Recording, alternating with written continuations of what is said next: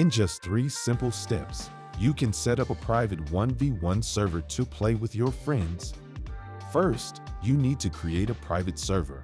To do this, open the developer console and type map, followed by the name of the map you want to play. Now that you've created the server, it's time to invite your friend to join. Find the server IP address by typing status in the console. Once you have the IP address, share it with your friend, who will then interconnect IP in their console.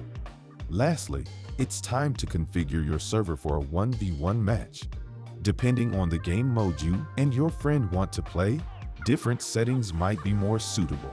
If you're interested in playing on a competitive map, where you have the freedom to buy your own weapons and have more time to carefully consider your strategy, then use the slow-paced commands below.